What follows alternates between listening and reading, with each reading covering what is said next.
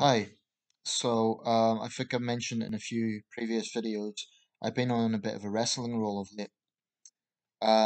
Just a quick recap.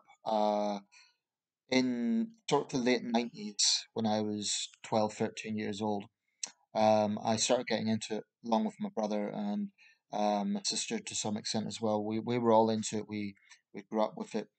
Um, and, you know, I really followed that Attitude Era.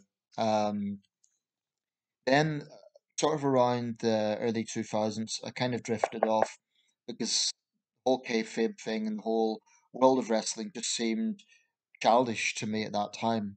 Um, and I actually knew less about the industry than I do now.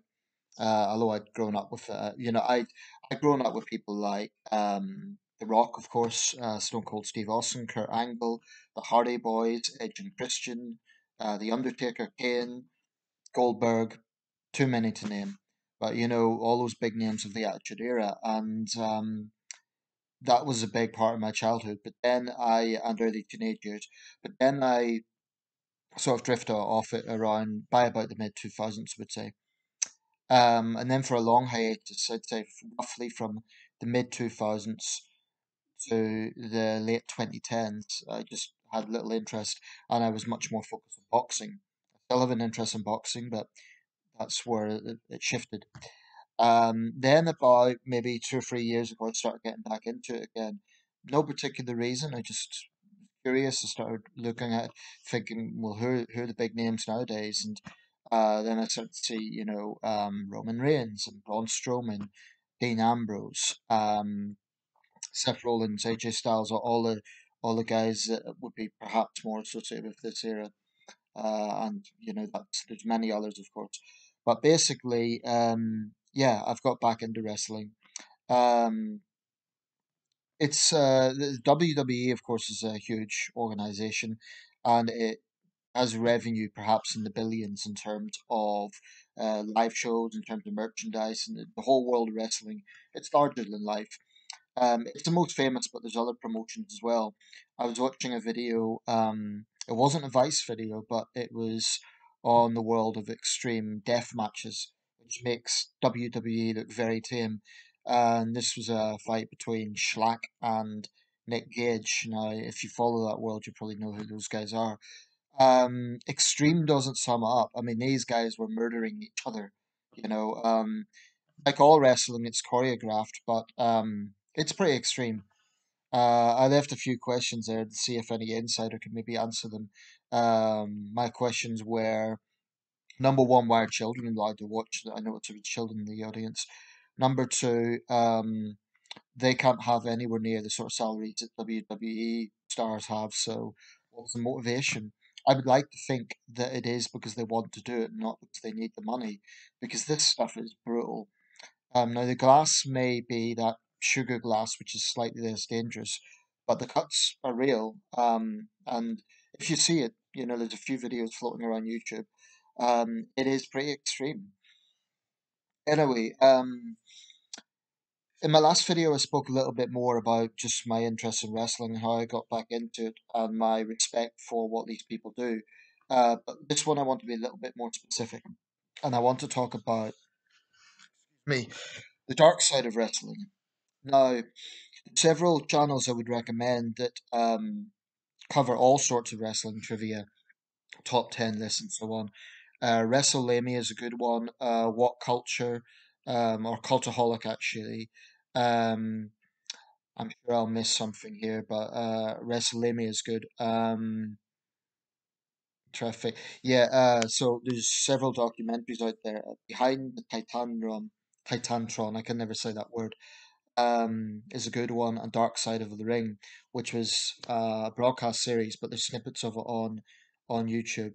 Behind the Titantron, which is the giant screen, is something I'd recommend. Now, long-time wrestling fans, there are well-known incidents that are heavily documented in the sport. The Chris Benoit murder-suicide incident is, possibly the most notorious of all. The Von Erich curse. If you don't know, they were a Texas wrestling family, and three of the four sons committed suicide. So it's easy to see where that curse came from. The idea of a curse, very tragic history in that family. Um, a case that I think has echoes of the Benoit case, although it's less known. Jimmy Snuka and Nancy Argentino. Jimmy Snuka was a popular wrestler in the 80s, and I don't know if she was his girlfriend or wife, but this was featured on a Behind the Titantron episode, died in unclear circumstance with a head injury. Now, Snuka had a reputation for domestic violence. And the strange thing about that was he was cleared. He was then arrested in, I believe, 2018. It was actually my birthday, the 1st of September, but he couldn't be tried because he had dementia at that point. Now, the strange thing is he's honoured in the Hall of Fame, yet Benoit's not. Um, but it's strange. Benoit, as far as I know, there were never claims of domestic violence until what happened, whereas with Jimmy Snooker there was. So I don't know.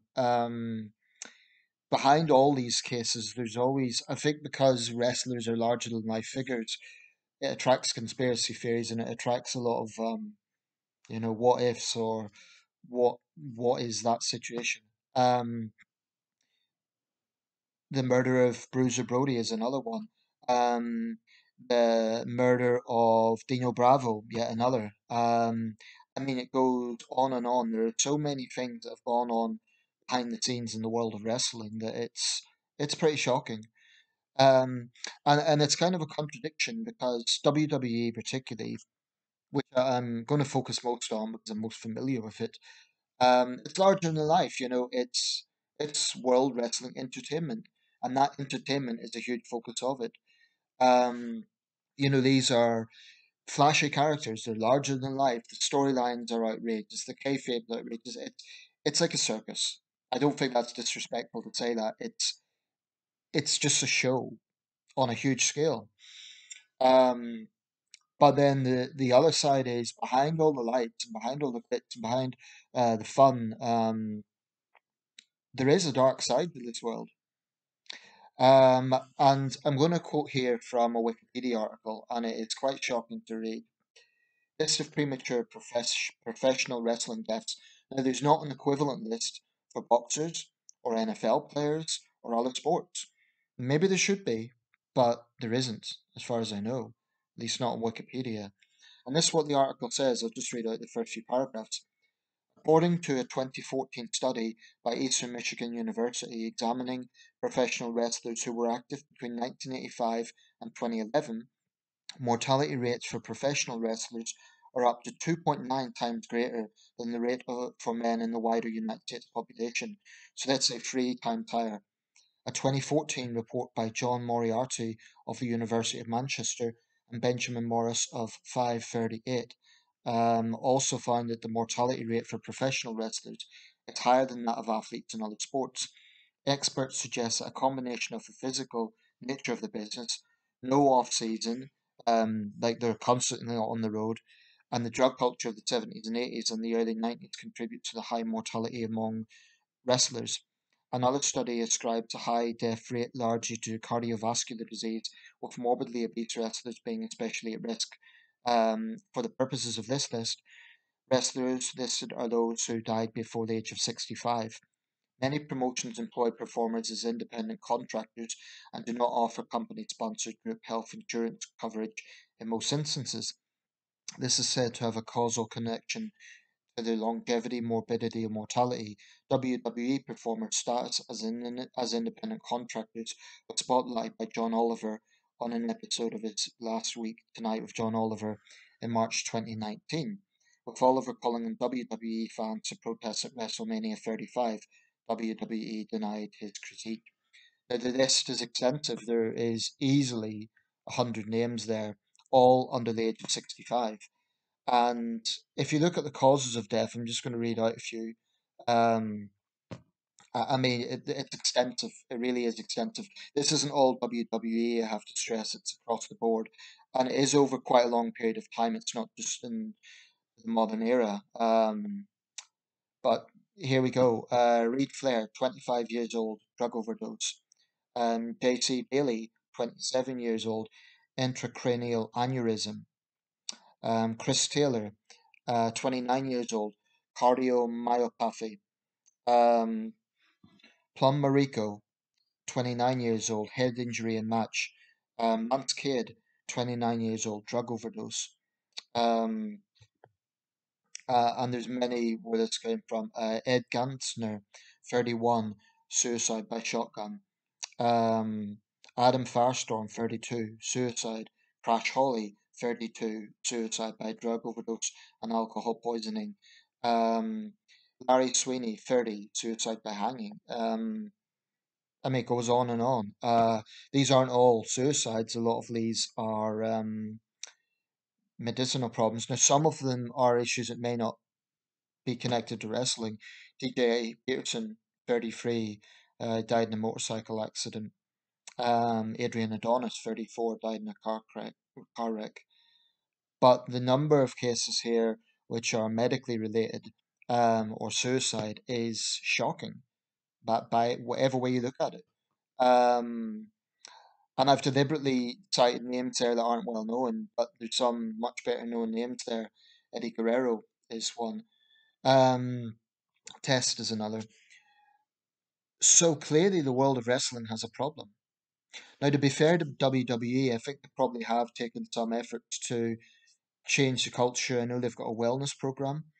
And probably, I would say the lifestyle of wrestlers today is probably better than it was in the 80s because back then, drugs culture was endemic. I'm not saying that it isn't today, but I think in showbiz it was endemic back then in a way that perhaps is a bit more stringent today. So hopefully the big names of today will have long and full lives. Um, but it's very sad to see this. Sometimes I remember guys from the Attitude Era, and then I think, I'll say this wrestler has died, and I look at the real name, and then I look and I think that yeah, whoa, that's that wrestler from that era. I recognize, of course, her kayfabe name, and it's shocking. So clearly, there's a problem now. As for the causes, I think it's a controversial topic in itself. The issue of steroids is very controversial, and there's heated debate among wrestlers themselves over to what extent this is a problem. Clearly, if you overdo anything, it's going to be problematic. Um, but issues like roid rage are controversial. There's debate out on that. Um, I think personally, one area that's hugely overlooked is mental health. I mean, certainly the physical side of it. These people take enormous, they're athletes. They take enormous risks every time they go in the ring. In boxing, it's different. It's the risks are obvious: brain damage. Not so much, legs, arms, that sort of thing. With boxing, it's quite specific. And boxers have died in the ring, but the rate of death is still lower than wrestlers. With wrestlers, the physical punishment they put their body through, certainly in death matches, certainly in that whole hardcore world, but even in WWE, I mean, any number of moves that are sanctioned are dangerous. And that's why these people are so professional and why that in of itself warrants such respect. Because it takes years of discipline, it takes extreme coordination with one another. Not that that always happens, but when you look at what's involved on the physical side, that in itself warrants enormous respect. Then when you add to that the fact that they're constantly on the road, it's physically grueling in terms of the hours that they put in, and then the politics of it. I mean, you can get a young prospect, a young jobber, and he or she has a physique. They're a good wrestler. They have all of that. Um, but because they don't fit into a particular kayfabe, or maybe they don't quite work out as a heel or as a baby face. Um, for those who don't know the terms, a heel is a villain, a baby face is the good guy. They can end up being screwed over by the background politics of what's going on. So I think there's an enormous, it's almost like actors being cast in a role. You know, actors sometimes complain that they're constantly typecast. I think it's the same for wrestlers.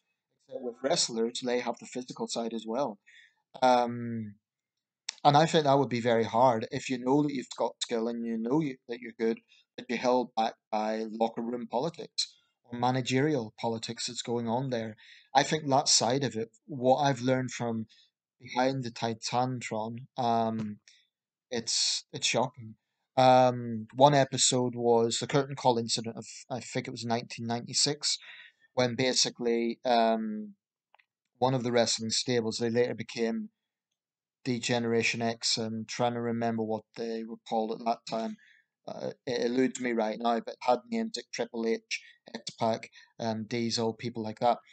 It was a big wrestling stable. Now, Triple H ended up, Shawn Michaels was there too. Triple H ended up being severely reprimanded because he kind of was the one that initiated it. Basically, these guys were all friends. Two of them were going to go over to WCW, and they broke kayfabe, which is almost sacrilegious in the world of wrestling.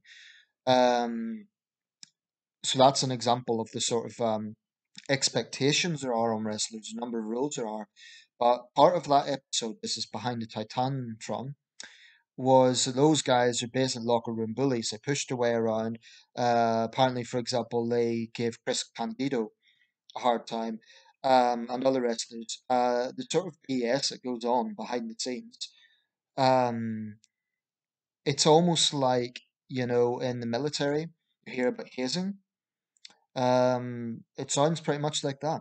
And it's BS. I don't see why people who already have all the physical demands and all the pressures that wrestlers face, why they need to add to that pressure by that sort of behavior. I think that side of it needs to be, that's got nothing to do with kayfabe or storylines, which is whole wrestling world, the whole kayfabe. It's all about show and it's about larger than life personalities, and some of it's outrageous, some of it's in bad taste. But in terms of behind the scenes, obviously, when you get a large group of people, some of them won't like each other. That happens in life. But I've always taken the view of hazing or bullying that it's just not cool. There's no context that justifies it.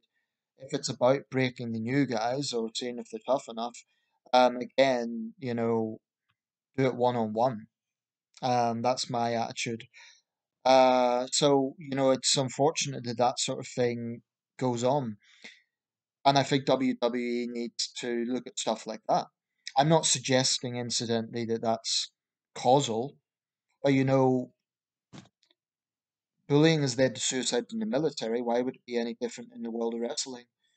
If a prospect feels that they're constantly facing barriers and they're getting locker room heat for no reason, um, things like that, need to be looked at. Mental health. I haven't looked at the wellness program in detail. I know it focuses a lot on the drugs issue, but mental health is something we hear a lot about these days. Well, the whole world of wrestling, again, I keep stressing kayfabe, kayfabe. This whole world of outrageous storylines and so on. I think anyone wanting to get into the world of wrestling cannot be an introvert. They know that those storylines are outrageous, and that's all for the cameras, that's for the audience. Then behind the scenes, if they're dealing with pressures, this thing about them being independent contractors, maybe WWE in particular, as the biggest promotion, has more of an ethical responsibility to basically look after their employees. Now, I do believe that people are responsible for their own actions. If people are going to abuse their body with drugs, ultimately they're responsible. But I also think, they're putting their lives and limbs on the line every time they go into the ring. So WWE owes them in that sense to have some sort of approach of making sure they're not just, they're taking the professional restraints in terms of the physical demands, but also the mental health side of it. And I think if there's a wrestler who is, exhibiting serious depression, maybe they're having relationship issues outside the ring, etc. I think WWE needs to offer them support. I don't accept that oh, it just comes with the territory, therefore it's just inevitable that wrestlers will die young. I think there's a lot more that can be done to prevent that happening. I think there will always be risks because it is a physical sport. There will always be risks.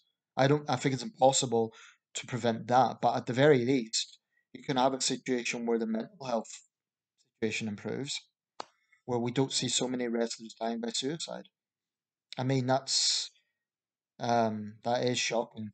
Anyway, I don't mean to put a big damper on all of this, by the way. I still can totally see the entertainment value of wrestling. I see the appeal. I mean, hell, I watch it all the time. I'm a big wrestling fan, or at least I'm not an expert wrestling fan. I'll rephrase that.